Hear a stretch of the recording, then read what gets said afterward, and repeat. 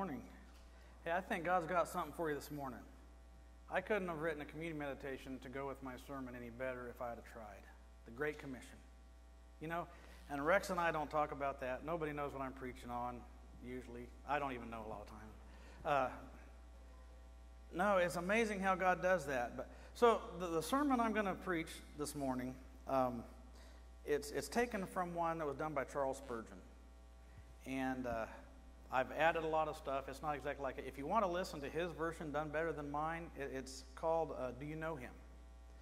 And so I'm going to challenge you this morning, a little bit like Rex did. You know, the Great Commission is a challenge to go into all the world and make disciples of all men. And so today, I'm going to challenge you with 3 questions. I've got a few other questions, but I've got 3 main questions that I'm going to ask you. And so I want you... I'm not challenging you because I think that you're not there. I'm challenging you to make you think, because if we get idle, it's not good. So how many people here know Jesus? Yes. Hopefully all of us. Okay. My first question is, how do you know him? How do you know him? You know, I know a lot of people. Does anybody here know Donald Trump? Well, we know of Donald Trump. If I saw Donald Trump on the street, I would know who he is. But he doesn't know me. And I could walk up to him and he would be nice because he wants me to vote for him, but I know Donald Trump because I know about Donald Trump. Is that how we know Jesus? Or what about, well, what about a person we meet? Say we walk to work every day. And we meet a person on the street, and when we first meet them, you know, we're like, hey, how are you? And the every day when I go to work, then you stop and you start talking to the person, and you get to know the person pretty well. And you actually get to where you might be able to ask them for a favor. I mean, I've got a couple people that I've asked for huge favors here lately. They're both sitting right here because they've spent a bunch of time in my wife's office putting flooring down, Aaron and Joe, good friends. But you'd get to where you'd be able to meet this person. If you needed help with something, you might be able to say, hey, could I help you with this? Or could you help me with this? And is that how we know Jesus? We come and we see Jesus once a week, and we kind of feel like we kind of know him, and if we ask him for something, sure, he'd help us out. But you know, then a relationship like that can turn into a closer friend relationship to where you might have them over for supper.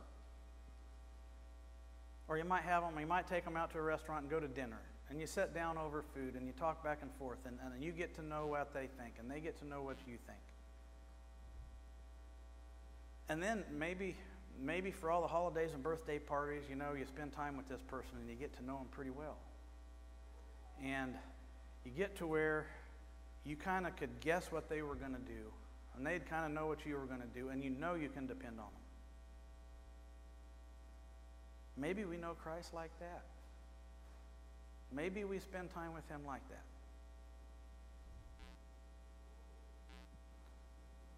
And then, according to Charles Spurgeon, I like this. Let's say I have Joe over to my house, and Joe's getting ready to leave, and I'm in the other room doing something. He's getting ready to leave, and Joe tells Tammy, he said, "Man, your husband, he's a great guy." You know what my wife could look at him and say, "Well, you know what? You don't know him like I do."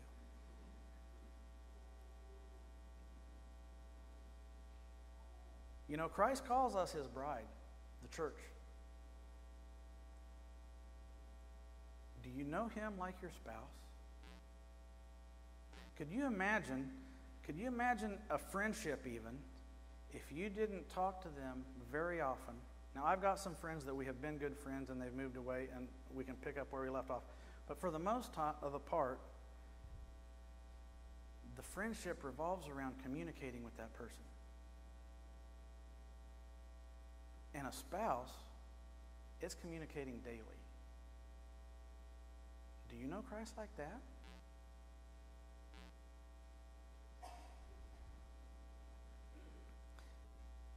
You know, John 15 and 16 says, "No longer do I call you servants, for a servant does not know what his master is doing. But I have called you friends, for all things that I have heard from my Father I have made known to you. You did not choose me, but I chose you and appointed you that you should go and bear fruit, and that your fruit should remain, that whatever you ask of the Father in my name, he may give you." Jesus calls us friends. Jesus called the disciples friends. No longer are we servants because why? Because Jesus has made everything about the kingdom known to us. We know exactly what he's doing. We know exactly why he's doing it if we choose to communicate with him and we choose to get in the Word and study and understand. But that doesn't happen by accident, just like a good friendship doesn't happen by accident. A good marriage sure doesn't happen by accident. So let me ask you, how do you know him? Do you know him like a friend that you meet on the street once a week? Maybe once a day? Do you know him like a friend where you communicate seriously several times, maybe a week? Or do you know him like a spouse where you communicate with him daily and you understand what he's thinking? My wife, she's really good at reading my mind. I'm not so good with her. But I try sometimes. But Christ wants us to have a relationship like our spouse with him. Actually, if we really look at it, how does God know us? Well, it says that he knew us when we were still in the womb. He knows us better than we know ourselves. And I don't think we can get to know God that way, but I think we should try.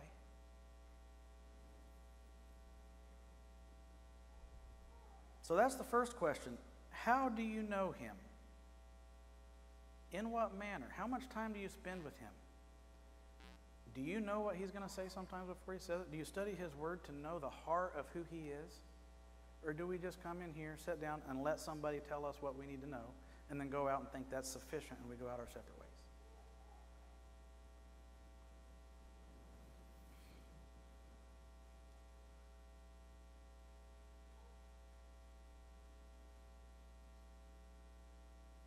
Do you know him better, or do you know him or the Bible better today than you did yesterday? Are you growing with him?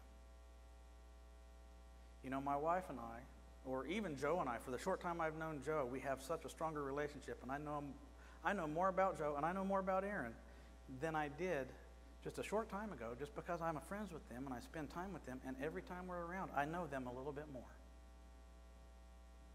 Every time I'm around Christ, every time I open the Word, I know him a little bit more. If I don't, what am I doing? If I hung around with Joe and we didn't learn anything about each other, what kind of friends are we? We ask questions, we talk. It's not always serious, but we learn things about each other.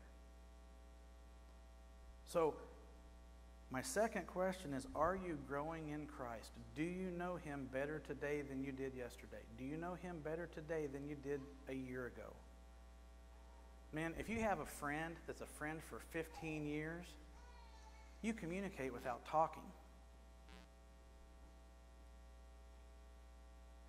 You just learn who they are, and you're around them, and you know their personality, you know who they are. If you're not growing in him, why not? Okay, now let's turn to Matthew 13. And we're going to come back to John here in a little bit. We're going to talk about the parable of the sower this morning.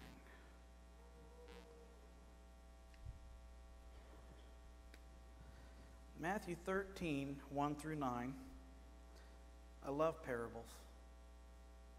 And I love the way, right during this part, at least the way that Matthew writes it, Jesus tells part of a parable, and then he goes to something else, and then he comes back and explains it. And it's like he gives them a little bit of time for everything to soak in. But Matthew 13, 1 through 9, says, "On the same day Jesus went out of the house and sat by the sea, and a great multitude were gathered together to him, so he got into a boat and sat, and the whole multitude stood on the shore. Then he spoke many things to them in parables, saying, Behold, a sower went out to sow. And as he sowed, some seed fell by the wayside, and the birds came and devoured them. Some fell on the stony places, where they did not have much earth. And they immediately sprang up, because they had no depth of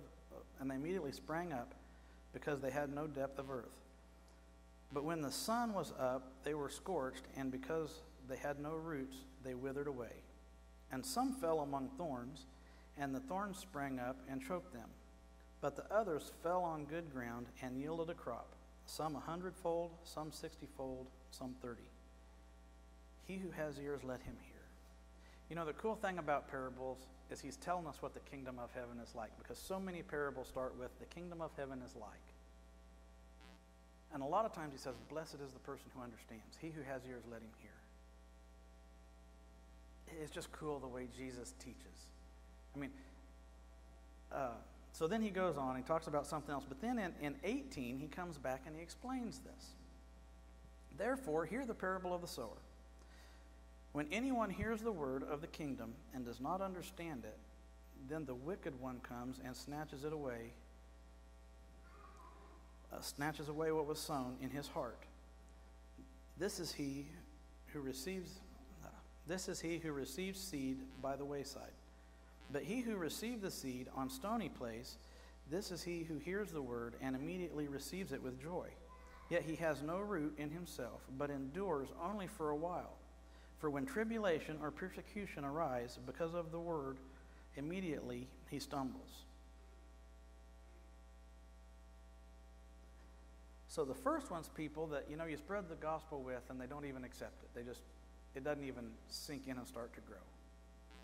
Then you got the people that they receive it and everything seems to be going really good, and it just falls on shallow soil so it doesn't grow, and it just they give up.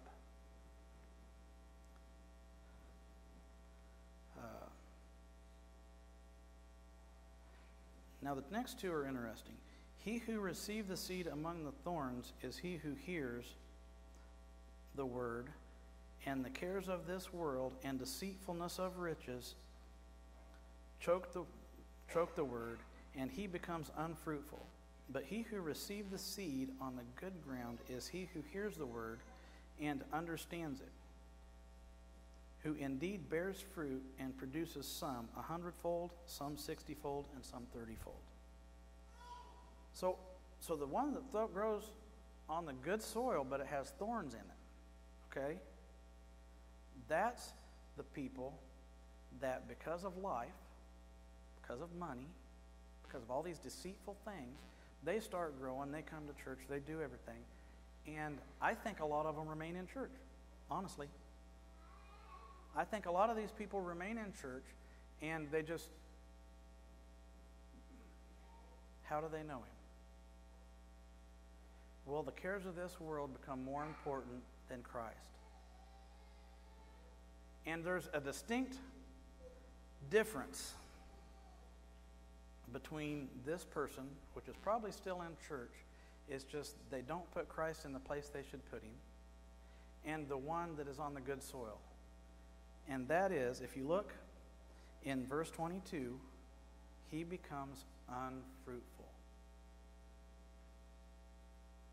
Now, look at what happens in 23 at the end.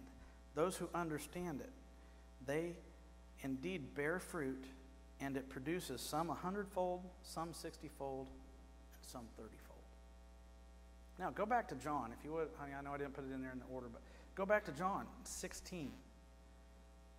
Now, when Jesus says we are friends, he says, you did not choose me, but I chose you and appointed you that you should go and bear fruit, and that your fruit should remain. What was Rex saying up here this morning? He said the Great Commission, Jesus' last words, are to go into all the world and make disciples of all men.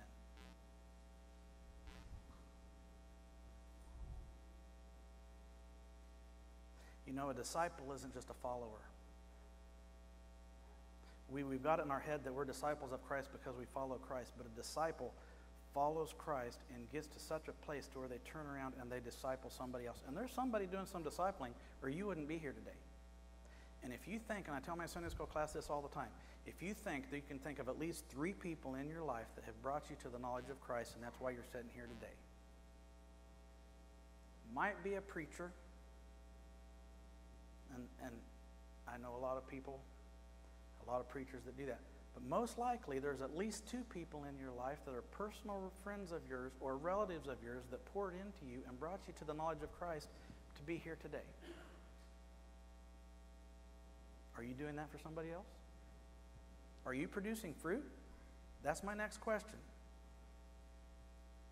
Do you produce fruit?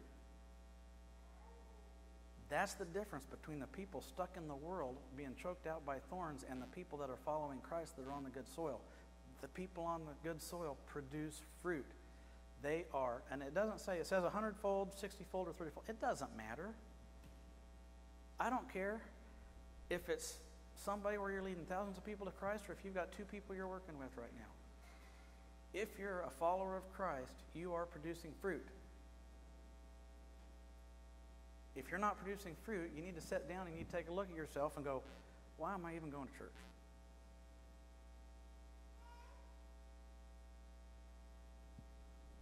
And then again, Rex nailed it with the Great Commission. Go into all the world, preaching the gospel, that you might win them all.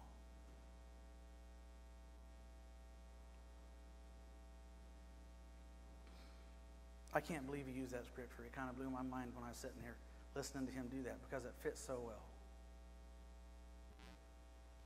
I think God has a message for us this morning.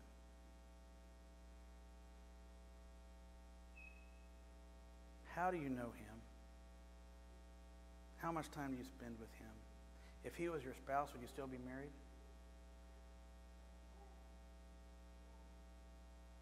Are we growing with him all the time? Man, I know my wife so much better now than I did 30 years ago when we got married. She probably wouldn't marry me today. But no, will you grow together? You know them. I know her in such a way that is, the more time goes by, the better I know my wife. And we should hope to get to the point where we know God like God knows us. That is our goal. I don't think we'll get there in this world, but that's what we should strive for. Are you growing in him? Are you going to know him better tomorrow than you do today? Do you produce fruit? 3 questions that I want you to think about this week. That's the way the gospel spread, is that the Christian people went out and spread the word. It wasn't the apostles that did it all. That's our job. That's what being a follower of Christ is loving people enough to spread the gospel and loving him enough to spread his word to the world. That's the definition of a disciple of Christ. Not that we just follow him and come to church. Now, I want to take a look real quick. I'm just about done. But I want to take a look real quick in Matthew 24. Matthew 13. We're still in 13. 24 through 30. Now we're talking about the tares and the wheat. And another parable put forth to them, saying, the kingdom of heaven is like, so this is the kingdom of heaven. This is what heaven's like. The kingdom of heaven is like a man who sowed good seed in his field. But while the men slept, the enemy came and sowed tares among the wheat, and went his way. But when the grain had sprouted and produced a crop, then the tares also appeared. So the servants of the owner came to him and said, Sir, did you not sow good seed in your field? How then does it have tares? He said to them, An enemy has done this. The servant said to him, Do you want us then to go and gather them up? But he said, No, lest while you gather up the tares, you also uproot the wheat with them. Let both grow together until the harvest. And at that time of the harvest, I will say to the reapers, First gather together the tares, and bind them in bundles, and burn them, and gather the wheat into my barn. Now in 36:43, or 36 to 43, he explains this. It says, "Then Jesus went to the multitude away and went into his house, and his disciples came to him, saying, 'Explain to us the parable of the tares and of the field.'" Sorry. He answered and said to them, "He who sows the good seed is the Son of Man. The field is the world. The good seeds are the sons of the kingdom, but the tares are the sons of the wicked one. The enemy who sowed them is the devil. The harvest is the end of the age, and the reapers are the angels. Therefore, as the tares are gathered and burned in the fire, so it will be at the end of the age. The Son of Man will send out his angels, and they will gather out of his kingdom all the things that offend and those who participate in lawlessness, and will cast them into the furnace of fire. There will be wailing and gnashing of teeth. Then the righteous will shine forth as the sun in the kingdom of their Father. He who has ears, let him hear." So I find it kind of interesting that he's talking about the parable of the sower, and then he turns around and talks about how the tares and the wheat will be separated at the end, but we're not going to pull the tares out at the time being because we don't want to hurt the wheat.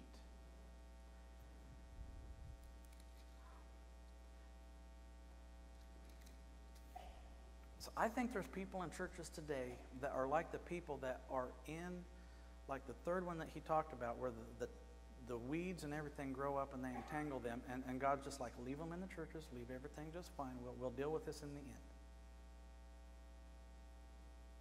But one of these days, the people that produce fruit are going to be separated from the people that do not produce fruit. And I don't think it's an accident that this parable of the tares and the wheat is right after the parable of the sower. But it's not our place. It's not our place to say, well, you're a tare, we're going to get you out of here. I'm not qualified to make that call, for one. So all I can say is, are you producing fruit or are you not producing fruit? Because if we're not producing fruit, I'm afraid that the parable of the tares applies to us.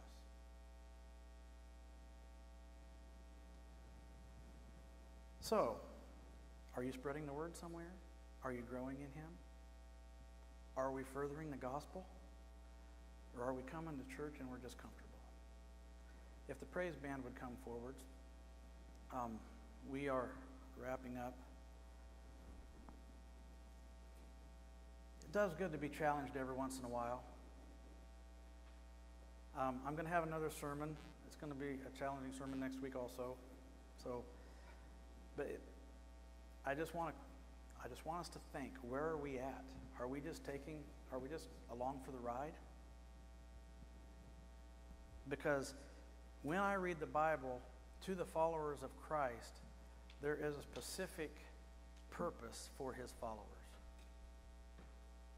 And that is to love him, to get to know him, to be friends with him, and to spread his word.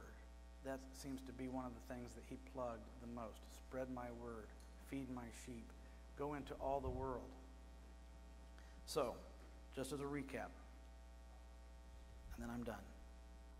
How do you know him? What kind of a relationship do you have with your Lord and Savior? Are you growing in him daily? And do you produce fruit? Those three questions.